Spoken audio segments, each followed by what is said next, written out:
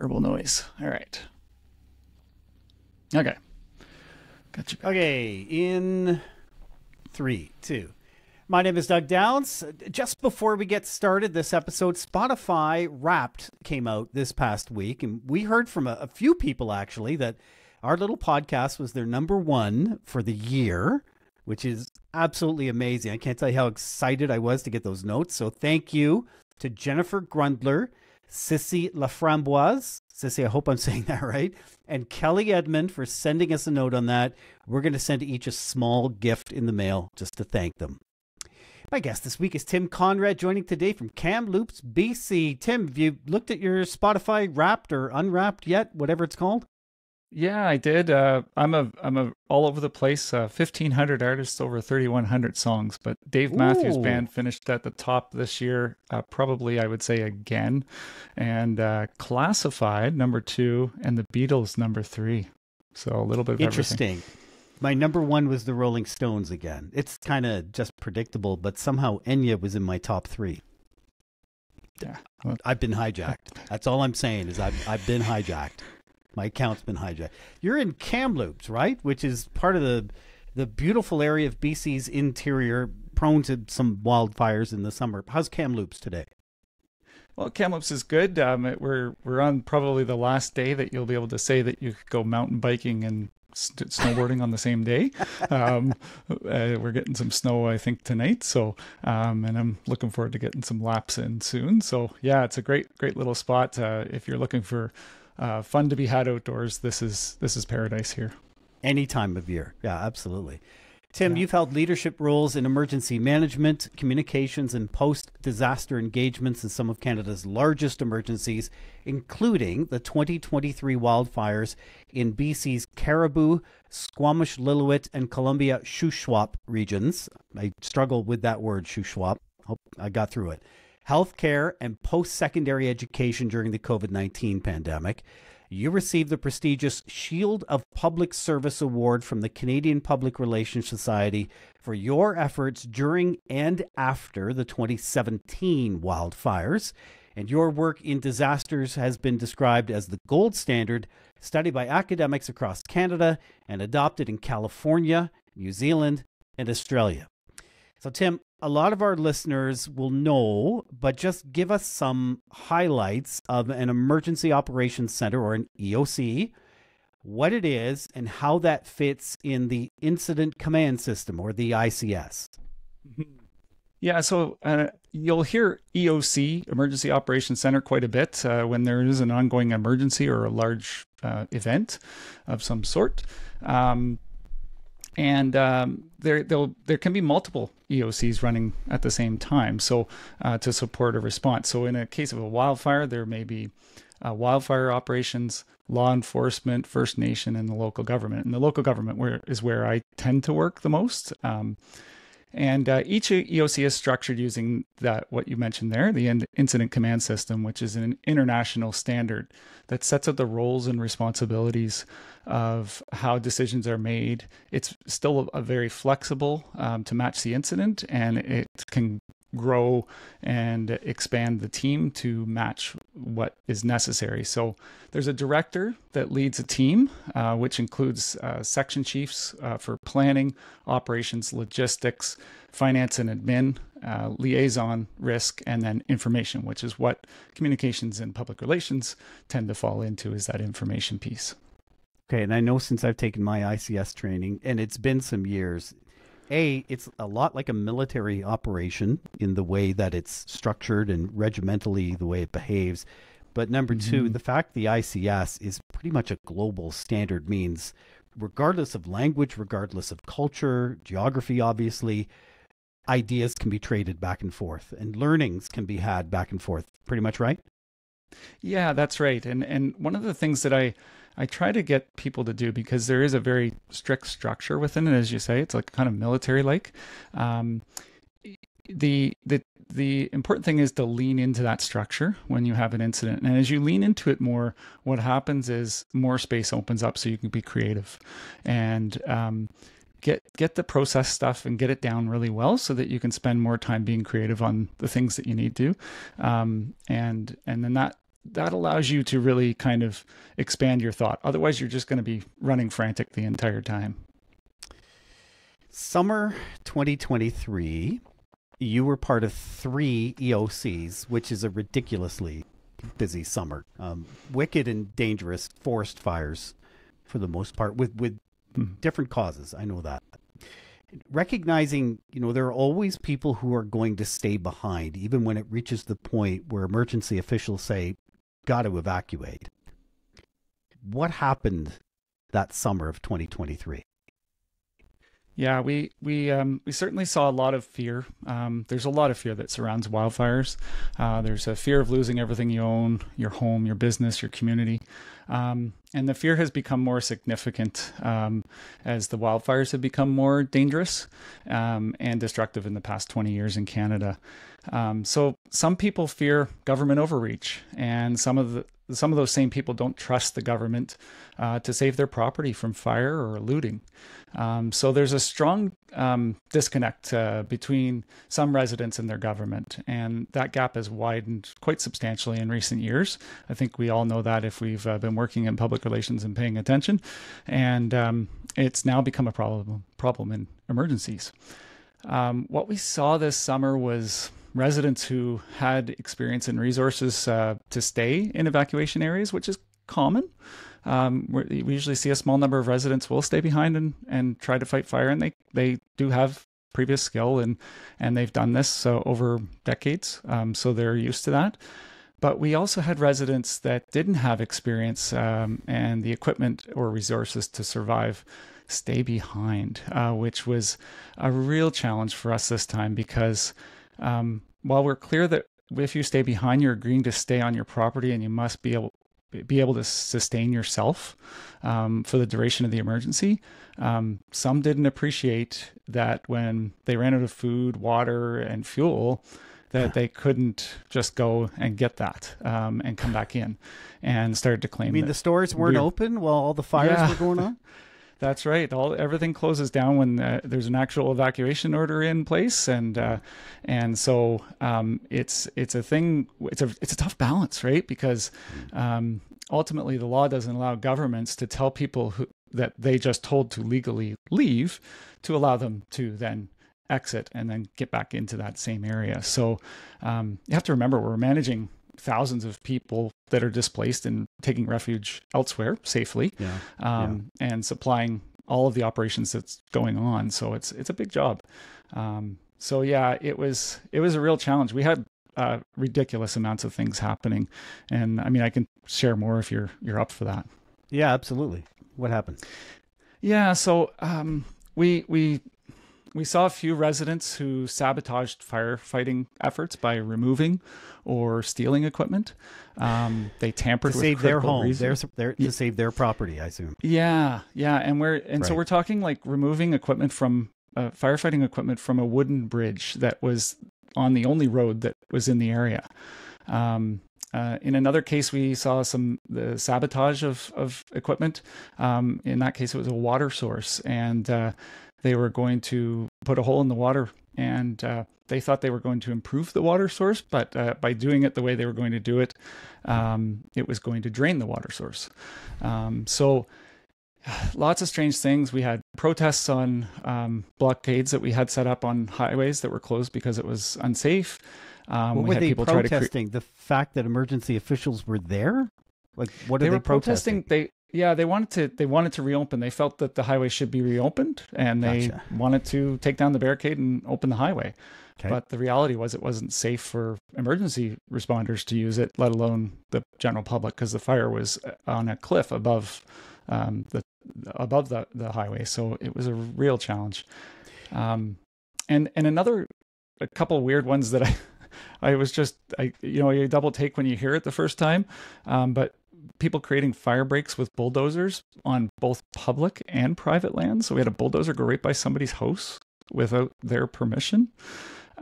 We had a helicopter bucketing a fire in a no-fly zone.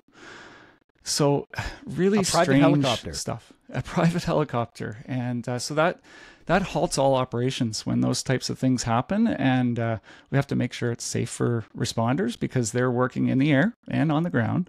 and they need to know that they can do their job safely. How did they treat the emergency officials? Was there verbal abuse of any kind that took place? Yeah, there was certainly a lot of confrontation that happened, a lot of tension in the community. And this is in 2 locations that I was supporting. We saw them, some people being approached, emergency responders being approached by different residents, and being quite aggressive. And in some cases, we've had threats of violence. And so it was a really very difficult time. And I take it all back, though, to like, it comes down to low trust. And it's kind of a mixture of information being put out and being either ignored or not received.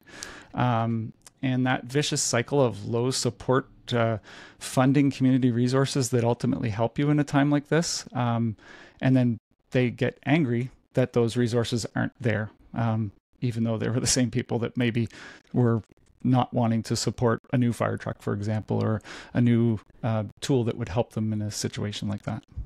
You know what's amazing? And I am a Canadian, so maybe I have this view of it, but there's an old joke about, what do you say to 10 Canadians to get them out of a swimming pool? You say, okay, everyone, it's time to get out of the pool. Canadians are usually quite, apathetic, nice, calm. We follow the laws. We don't stand up against, but this is happening in Canada. So then your job here, amidst this turmoil, is to communicate or develop communications in a way that results in the action that's so desperately needed. What did you do and what happened? Yeah, I think one of the things is I when I get into an EOC, I often find that the way in which we practice in that situation, when we come from a sort of a regular job and then get into that, is we smatter communications to the scattered. So and that approach has really failed. So you're just spitting out, constant communication and thinking you're getting things out to people. Messages, you're transmitting. Yeah. And gotcha. So one of the things I do is I shift around and I really do build from strategy down to tactics. So I say strategy eats tactics. So for those that haven't worked in large disasters, you may not realize how little time you get in clear headspace to strategically plan. It's like hours if you're lucky. So for me, it's like late at night once everything's shut down, and I did a lot of my planning between 1 and 3 in the morning this time around, and I spent as much time as I could kind of looking at what residents were posting, commenting, saying to the media, and that's where I kind of discovered a plan that I hoped would work. It really did. So, what was it? Yeah, you're really curious, aren't you? I want to know what you did. I know you did TV appeals. You recorded fire officials, and you got some national broadcast out of that. Yeah, absolutely. So that's exactly it. That's one of the things I discovered right away was like we had a lot of local volunteer firefighters that had a good, strong reputation. And they're a great source of information for what's going on in the community as well. So we paired one of my team members, with the deputy chief, who was going into the fire zone daily, and he helped us understand what both the firefighters and the community members who stay behind as they gather. They often gathered in the same location, so he was able to gather intelligence at those locations and help us understand what the local issues were going on. And then we were also looking for stories to tell in a real raw and rough way, much like the content that residents were putting out on social media, those that had stayed behind. So our first video was with Deputy Chief Sean Colbro. He spoke with honesty about the challenges and appealed for cooperation. And then next we moved in to tell the story of 2 firefighters who stayed behind the front lines and stayed on, fighting the fire during the time while their properties burned down. And no scripts for any of them. They were all shot with lower quality video and lower quality audio. Yeah, very, very raw. So, and that was very, very intentional. And what you got national pickup on Canada's national TV networks. What did they tell you? Yeah, we had just phenomenal results from media. I've done this work for 20 years now, on and off, and never had this kind of run that we did. So over about a 10-day period, we had 4 different national news stories on all the top big 3 in Canada, and they were like top stories within their, one of their top 3 stories on each of those networks. And they picked up the footage that we put out and the story. They used our messaging, our spokespeople, and then carried it. And in the one case, with the video with firefighter Darren, who unfortunately his whole property was destroyed, that video they took and used it multiple times, and so it ran for over a 2-week period on one particular network. So it was just great results, and we really started to see a shift in how people were seeing the experience that are experiencing the communications, and starting to understand where we were going and what we wanted them to understand, and where we wanted them to go. And I know part of the feedback you got from the networks was that they didn't want slick produced video and audio. They wanted the raw stuff. In fact, they had semi-rejected on a different emergency in a different location. They kind of didn't go with a very slick, well-produced video that was provided. Yeah, that's right. They had a beautiful set of videos that were provided by another service, and they even commented to me. Yeah, and they commented to me when we were doing our media tour through the area of the fire on the day of the re-entry. A number of them came up to me, which, top reporters within the country, and they said to me, we really love the rawness of those videos, and we couldn't use any of the other stuff that you saw from this other service because it was too Hollywood. It was so well done that it just didn't fit to be news. And so it was, it was quite a learning from them. I was surprised by that. And it was kind of like some of our stuff ended up being a little bit more raw because, we were capturing those stories as they were happening. So, we didn't get to the point of actually having the relationship with the person that was on video to say, hey, can you put a mic on? So it just happened. And then they allowed us to use that. How other channels? I mean, the television is one thing, radio is another. Can you use newspaper? Are websites effective? Social media? Do people lose power in some of these emergencies? What are some of the other strategies / tactics, I guess, that can be used? Yeah, so that's an area that we also did something different than I've done in the past, although it went back to some of my earlier work 20 years ago. And like everything we did was with intention. So even those video briefings, when we did them, I dressed to match the audience. I made mistakes, and I was empathetic when we weren't able to tell people what they wanted. So, and we did see that immediate shift in sentiment, but we still hadn't gotten where we wanted to. And so I rolled the dice on a huge gamble. Like I said, we had a lot of tension, and it was, one of the people I worked with said to me, watch your back, because I was somebody that was on television, on YouTube all the time, and so everybody knew me wherever I went. And it said something to me that this person had never said that to me in all the years I've worked with them. And so what we did was we went right into the belly of the dragon. This fire in particular in the Shuswap looked like a dragon when you look at the map of it. And we started to immediately meet people as they re-entered. So we did a little bit of a test before at a farmer's market that was just on the outskirts. And then we started by when people came in, we met them on the road, gave them information. And then we took it another step, and we went to all of the little community stores, gas stations, restaurants, set up a little booth outside and exchanged information. So got information from them and did a bit of an environmental scan. And then also we're delivering education information. And it was really neat to see it kind of shift people. And I had one particular gentleman that it took 3 times for him to even come over and say hi.